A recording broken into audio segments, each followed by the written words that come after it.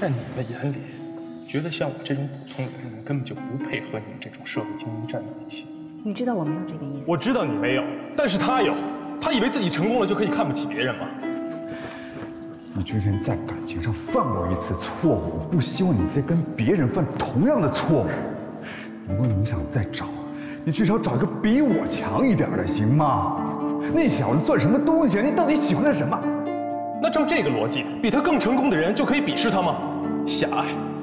如果有一天我成功了，我绝对不会跟他一样。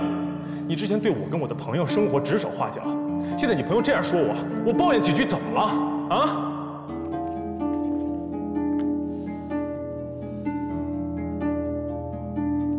你想怎么陪他玩都行，那是你的事儿，但是你不应该把他带到今天这个场合来。你是想让我们所有人陪着你跟他一起玩是吗？来。其实我觉得咱们俩呀，有个地方挺像的，都是守着金矿，还能被饿死。什么意思？之前我在飞扬的时候啊。有很多媒体什么的暗中找过我，让我给他们点消息，我没答应啊。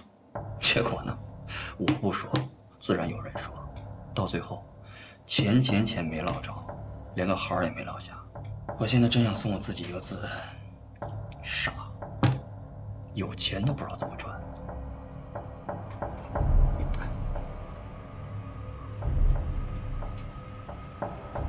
我告诉你老弟，有的时候赚钱并不难，2万块钱，不就一句话的事儿吗？所以呢，听过来人一句劝，啊，以后遇到这种事儿，千万别死心眼儿。在这个社会上，把钱拿到手上，那才是最实在的。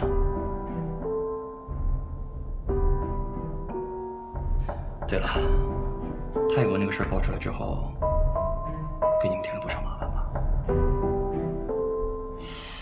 据我所知，负责小丽市公关团队应该是 DL 了吧？到现在他们怎么一点动静都没有？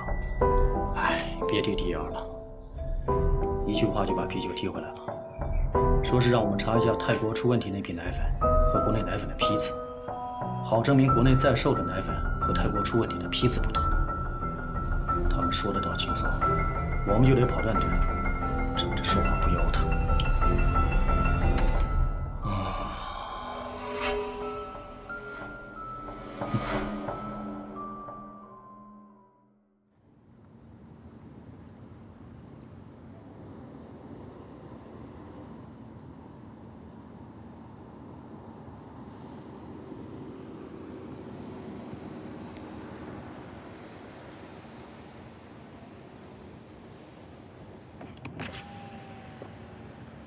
你怎么在这儿啊？我不知道你会不会原谅我，我不知道你见不见我，我只能在这等你啊。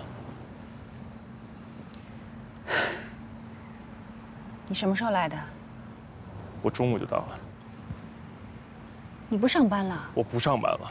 如果我今天见不到你，我就明天再来，直到见到你为止。我就是想要见你。我知道你还在生我气，给你打电话你不接。发信息也不回，但你知不知道，这些天我没有一天睡过一次好觉。我只要一闭上眼睛，满脑袋都是你。我不知道我自己怎么了，我只知道，如果我见不到你，听不到你的声音，我什么都干不了。是。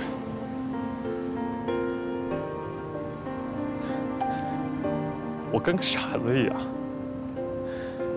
我就是一个会敲代码的机器人。我不懂得照顾你的感受，我不会哄你开心。但是不管怎么样，你打我也好，骂我也好，我就是想要见你。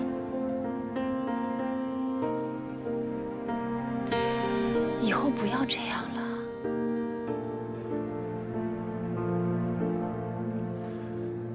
以后不会这样了。我不会强迫你去参加我和我朋友的聚会，我也不会去参加那些聚会。你说的那些坏习惯我都会改，都听你的。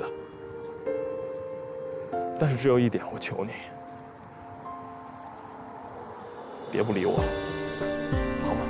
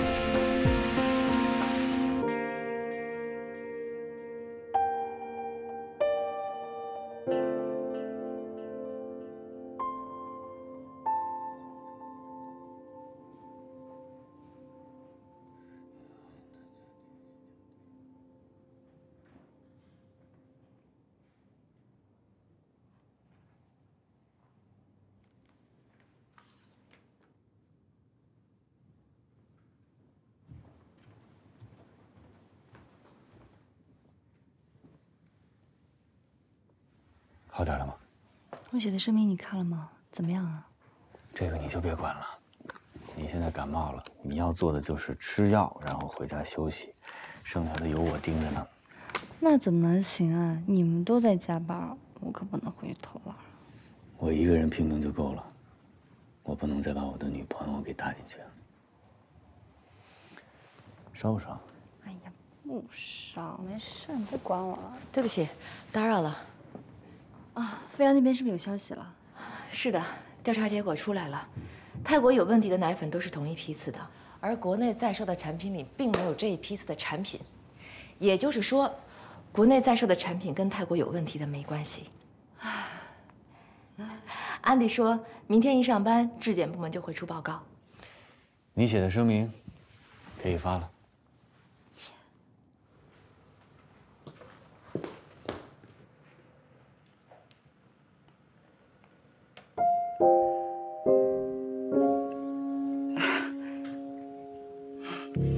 洗好了。你的衣服也洗好了，正在烘干呢。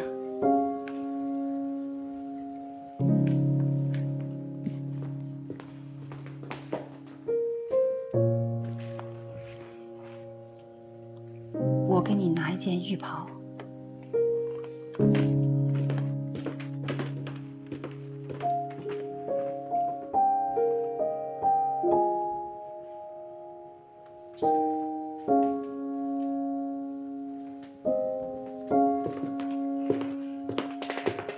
你个子太高了，不知道这件衣服能不能穿。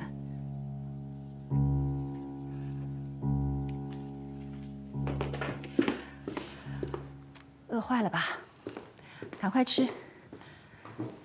吃完了早点回家，我家离你住的地方还真的挺远的。今晚要早点休息，不耽误明天上班。林北挺重视你的，咱们得对得起人家。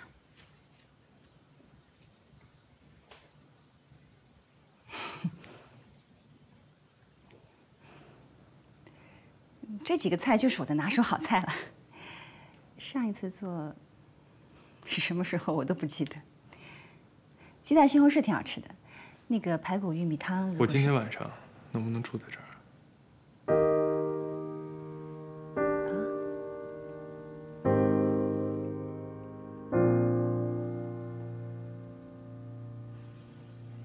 我今天晚上想住在这儿。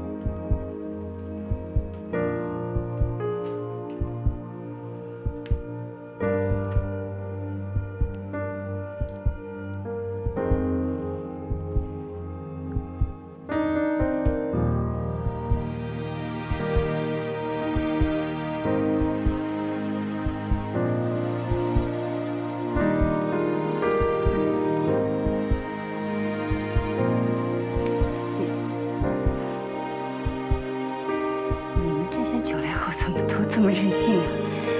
人体不舒服了，情绪不好了，说不上班就不上班的，那怎么行？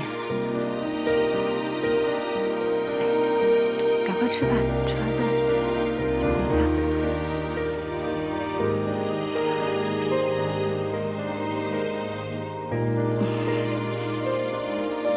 听话，听话，赶快吃饭，赶快吃饭。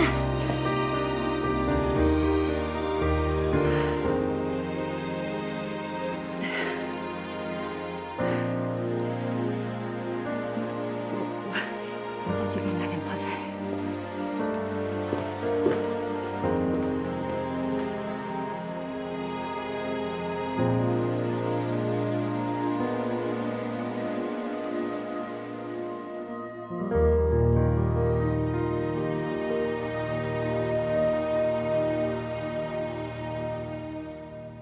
我们的官方声明已经说得很清楚，国内在售的所有小粒式奶粉。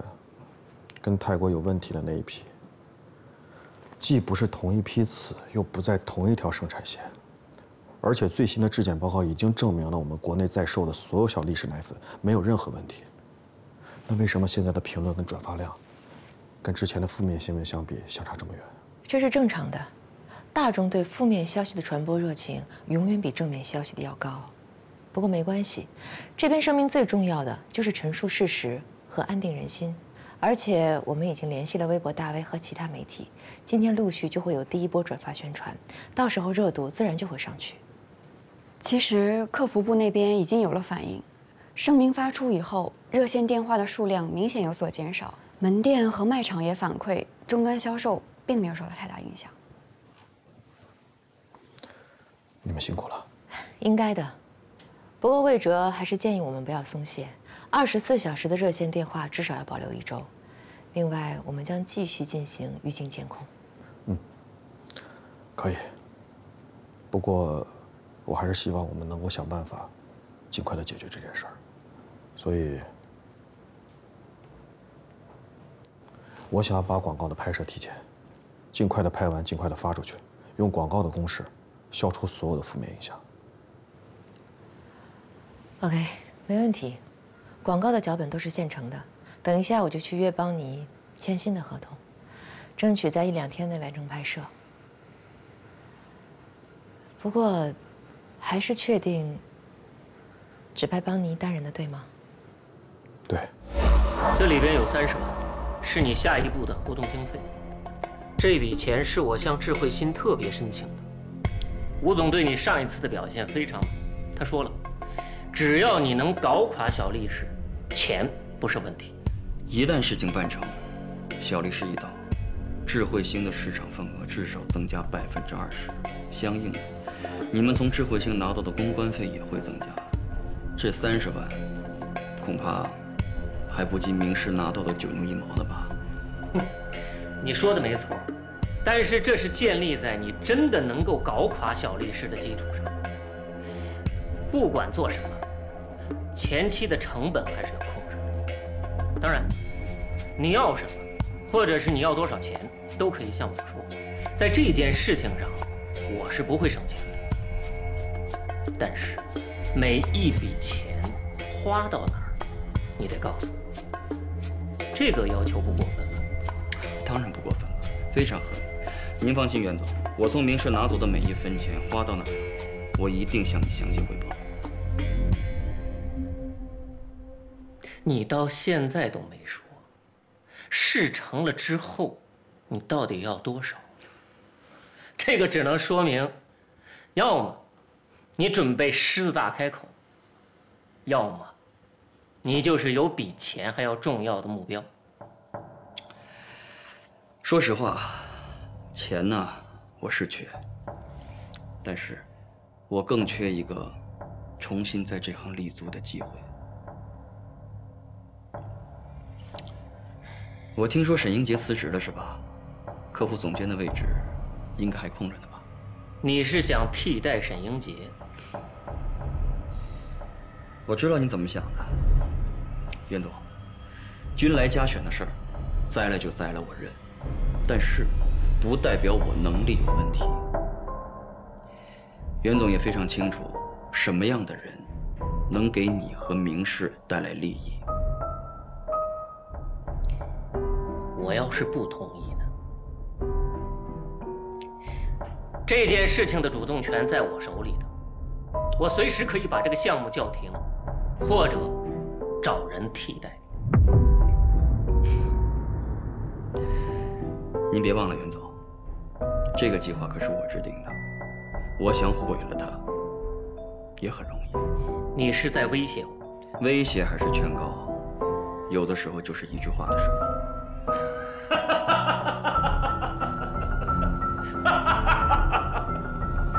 不错，你这个程度，有资格当我明世的客户总监。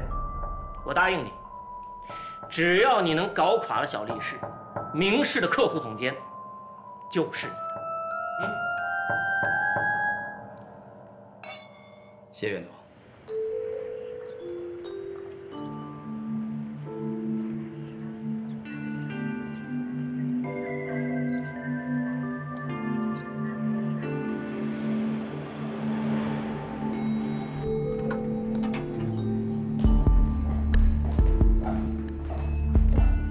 帮你早。早安，艾米，是舒总叫我过来的。舒总有交代，他在办公室等您。谢谢。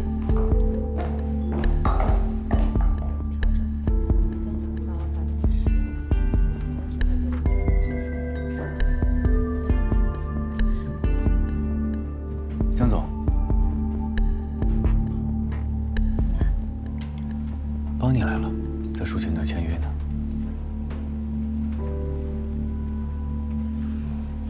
关我什么事儿？别这样，毕竟是你最好的闺蜜，大气点。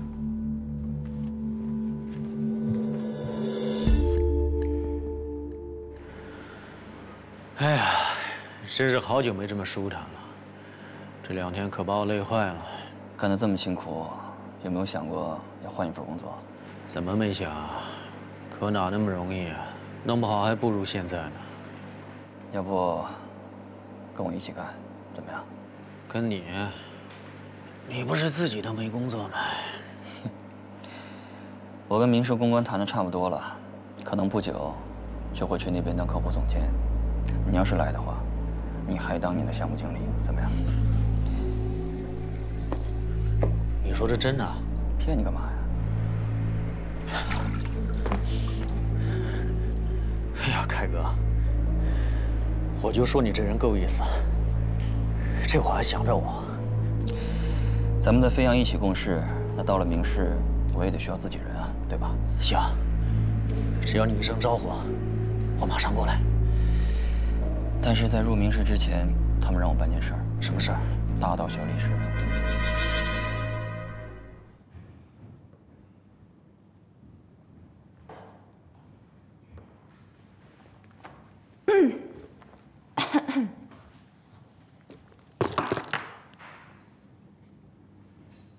我听舒琴说，广告拍得很不错，表现得很专业，恭喜啊！是不是应该请我吃个饭什么的呀？可以啊，上海的餐厅随你挑。哟，财大气粗啊！有钱的感觉就是好。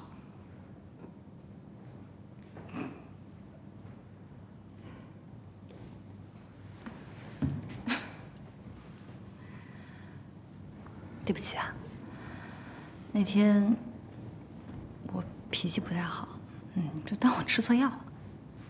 其实我也不知道我自己那天胡说八道了些什么，你别往心里去啊。但是达林，你真的要相信我，我跟薛毅就只是单纯的老板和代言人的关系。我也请你相信我，我是真的觉得林肯是个好男人。不想你失去他，你这是爱屋及乌吧？这跟魏哲在一起才几天呀，林肯都成你亲弟弟啦，不行吗？我问你啊，那要是有一天我跟林肯吵架了，你到底帮谁啊？谁有理我帮谁啊？好你个江达琳，我跟你闺蜜这么多年，你居然说这种话！色情友。我才不要你当我闺蜜呢。我等着你叫我一声嫂子。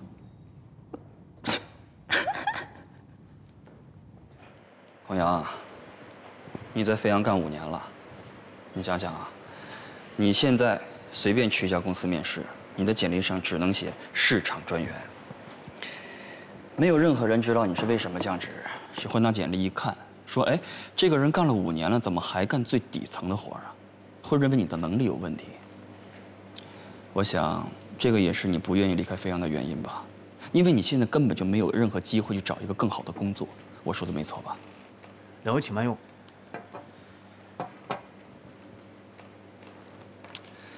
而且我听说，你们俩结婚买房的首付，还是双方父母凑的。孔阳，你还要还贷款，结了婚之后用钱地方多了，你想过怎么办吗？不瞒你说，最近因为结婚用钱的事儿，我跟我女朋友没少吵架。你说我一个大男人，连个婚都结不起。所以我希望你能跟我一起干。你说咱们哥俩差哪儿啊？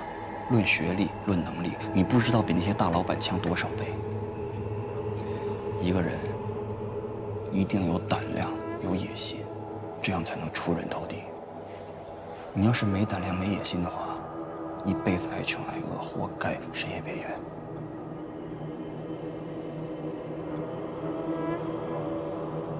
既然今天说到这儿了，我就跟你交个底儿。我已经想好怎么对付小律师，而且准备了重磅炸弹，不超过3天，小律师肯定出大事儿。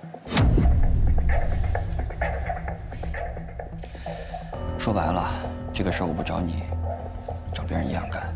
但是我觉得，你是一个踏实办事儿的人。孔阳，咱们哥俩干票大的，然后一起进明室，多好。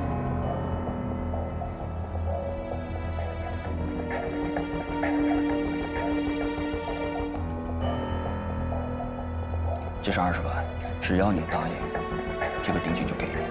放心，孔阳，跟着我好好干，这些钱，保证你以后都看不上。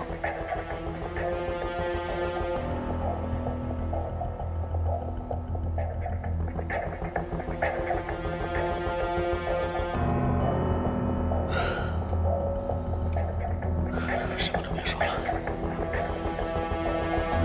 我干。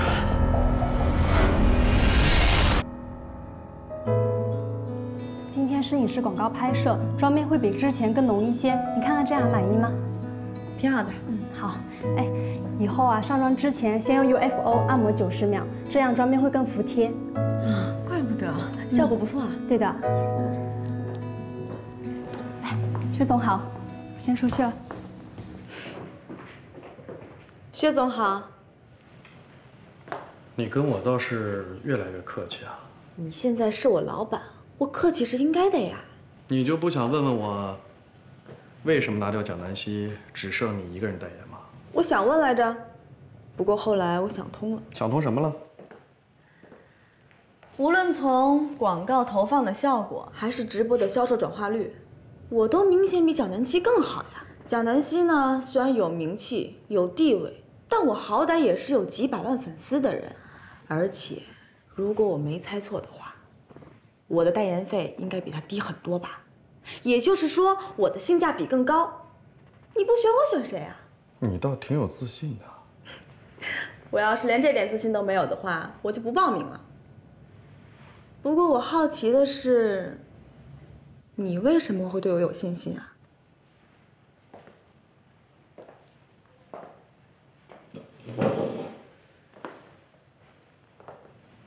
想听实话吗？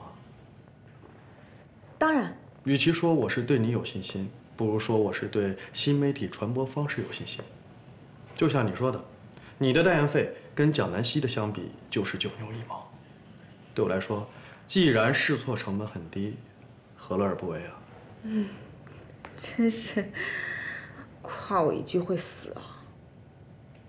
哎，对了，前几天泰国那边的事情对国内产品真没影响吗？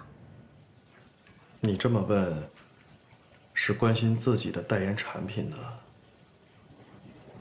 还是关心我呀？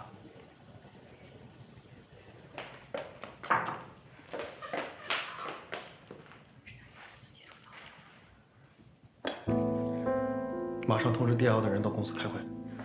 我这边有事，你好好拍。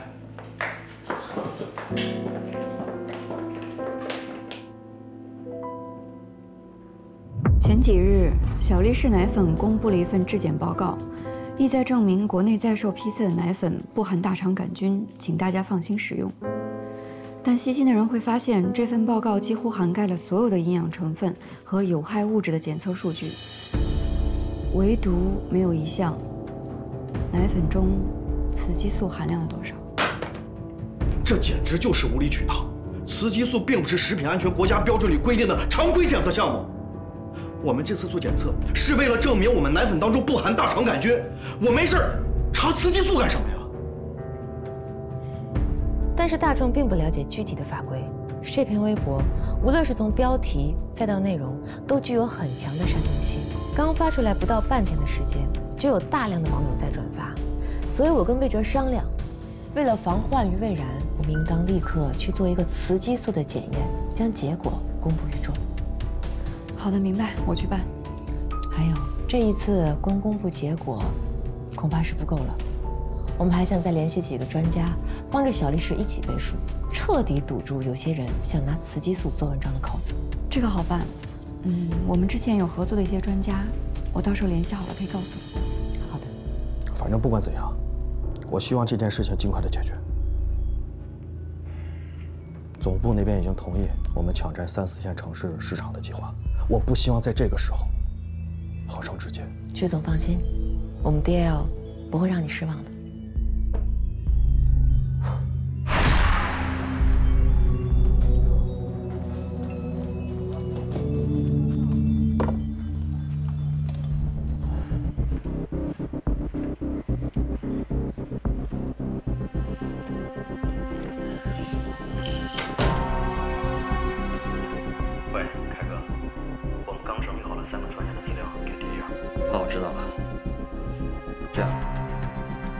做件事儿。罗伊斯，小力士奶粉中雌激素含量的检测报告出来了，赶紧去收集一下国际上几个大品牌奶粉中雌激素含量的数据，做一个对比表格给我。明白。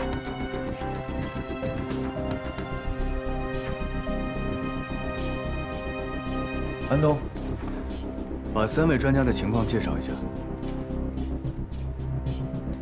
张林坤，晨光儿童健康管理中心首席专家；孙小英，著名儿科专家，著有多部育儿方面的畅销书；石振云，儿童早教协会常务理事，在西瓜视频上有独家育儿视频，播放量超过1000万。好，知道了。那你赶紧去找他们谈一下，主要针对我们总结出来这3点：一，奶粉中雌激素含量的国际标准；二，奶粉中雌激素的来源；三，内源性雌激素和外源性雌激素的差别。好，我会让他们在私人社交平台上发布，而且我会控制好发布的时间，尽量消除公开痕迹。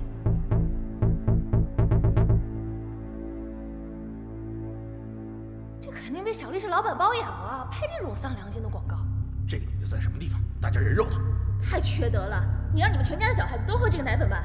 祝你的小孩喝了都得性早熟。你还有没有良心啊？这种绝后的广告都接，你去死吧！邦尼呀邦尼，帮无良商人一起赚黑心钱，你还是人吗？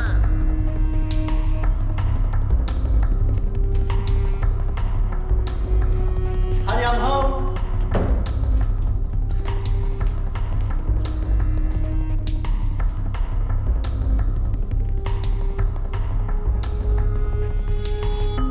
宝贝，怎么了？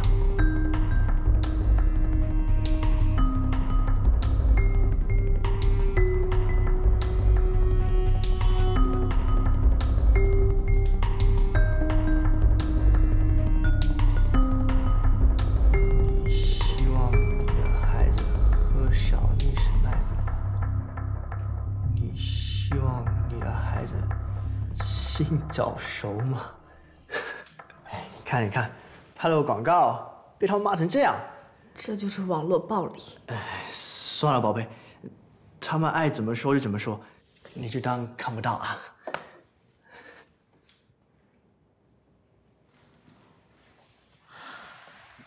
你女朋友被别人骂了，你怎么能是这个态度呢？我又不是瞎子，我怎么可能看不见呢？我不然能怎么样呢？人家骂你，你也不能骂回去啊。我为什么不能骂回去？我就要骂回去，我偏要骂回去，我就要骂他们，骂死他们！别说气话了。这样吧，你要是不开心，干脆这个广告我们别做了，钱退给他们。这是钱的问题吗？我好不容易才当上的这个代言人，你别忘了，你也是同意过的。现在说不干就不干了，我才不当缩头乌龟呢。Bonnie， 这样你就不讲道理了。小历史奶粉出了问题，网友们有权利发表他们的意见，他们针对的是小历史奶粉，不仅仅是针对你啊。好了好了，你别说了，你到底是哪一伙的 ？Bonnie。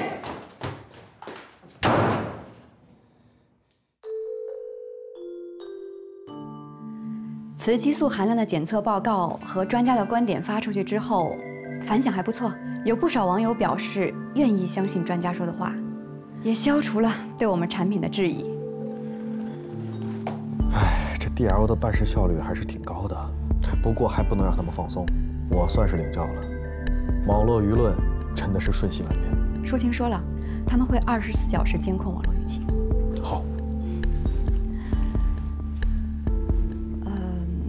还有一个事儿，市场部在做代言人效果监控的时候，发现有不少网友在网上攻击邦尼，导致他不得不关闭了微博评论。这个事儿，我们要不要处理一下？好，我考虑一下。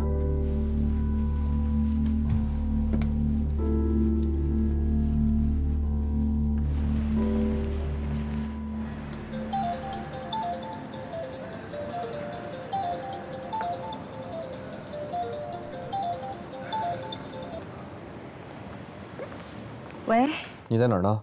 我逛街啊。要不要一起喝一杯？好。那一会儿我去接你。嗯，拜拜。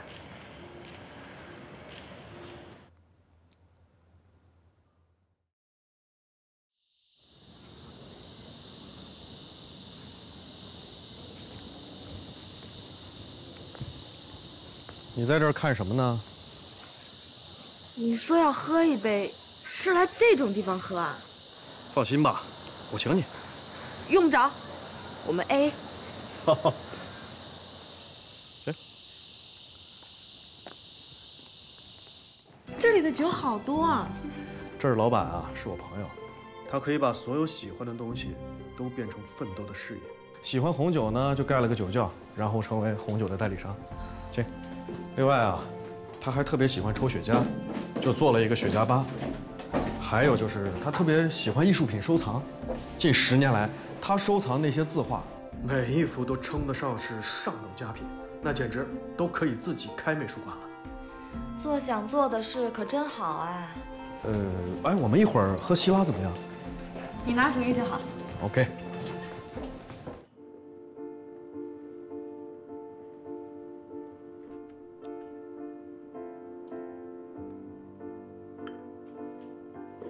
很多人呢都喜欢赤霞珠或者黑皮诺，但是我呢就特别钟爱希拉，因为它既有着赤霞珠那种强劲的单宁和厚重的口感，也有黑皮诺那种雅致和丰富的果香。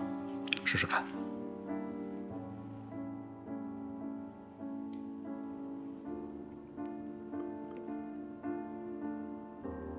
你在干嘛？品酒啊。好喝吗？你想听实话吗？当然。我喝不出来，除非是超市里20块钱一瓶的红酒，跟高档餐厅200、300一杯的，否则其他的我根本尝不出来有什么区别。每一次跟你聊天啊，都有新的惊喜。那可能是因为你身边的人实在没什么幽默感，要么就是像我这样的女人，你见的太少了。那你是什么样的女人啊？就是那种从一出生就输在了起跑线上，为了得到自己想要的一切，只能拼了命的练就18般武艺的人呗。幽默感和强大的自我安慰能力也是其中之一。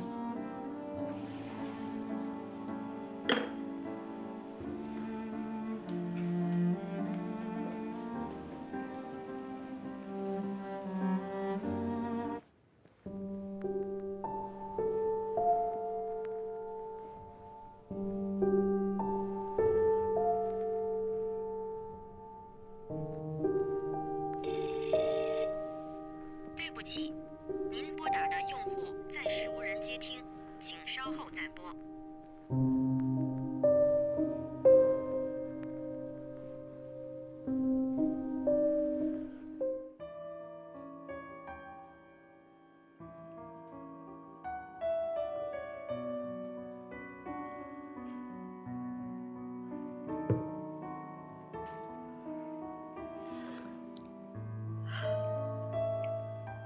其实，我以前做直播的时候吧，也不是没被人骂过，可我就当看不见呀。可这次不一样，小力士是我人生当中的第一个广告，一个全新的开始。现在被人这么骂，真的挺难受的。对不起，我没有怪你的意思，我就是觉得自己特别倒霉。也不对，我怎么突然变得这么不会说话？我明白你的意思。我跟你说对不起，不是说我不想让你拍这个广告，而是我最近事情比较多，没有照顾到你这边的情况。我也没想到你会被卷进来，是我考虑不周。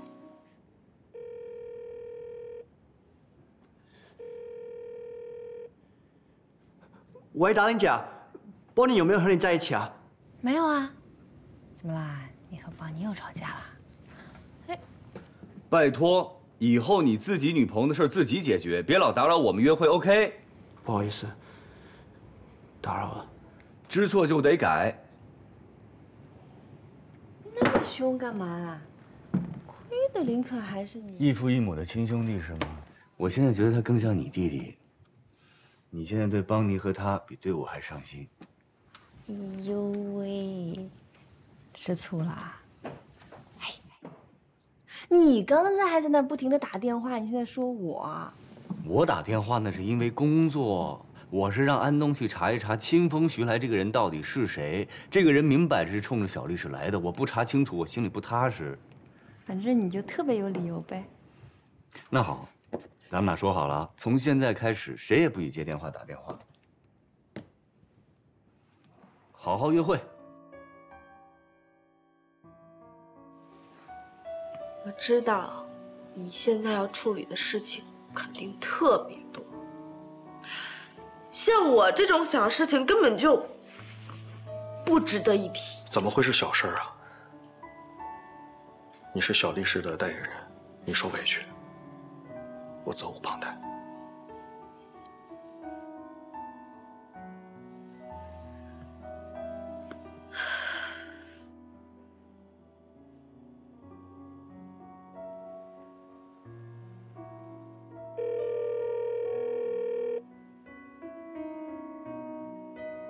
安迪，我考虑清楚了，明天让市场部拟个声明，针对部分网友对小律师的代言人邦尼小姐的网络暴力行为提出严正警告，同时保留追诉权利。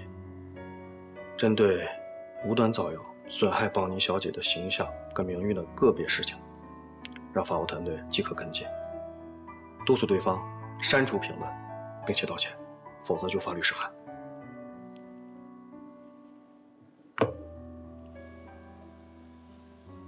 这样可以吗？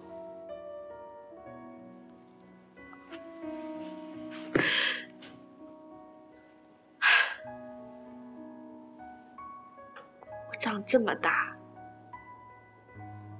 也是除了江达琳以外，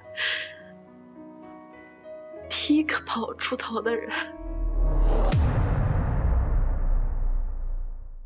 等时间冒出能哑的声音，才逐渐看清窗外风景。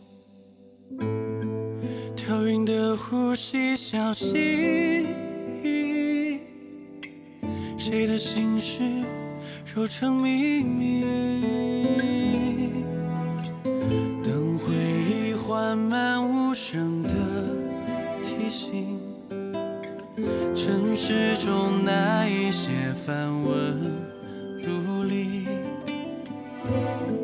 浮生犹如在风中旅行，渺小却华丽，生无力表情。梦里，时光成雨花落地，静听，文字都失落成影，终生待定你一生的私语，是谁不经意地留下痕影，只不过风声掠起。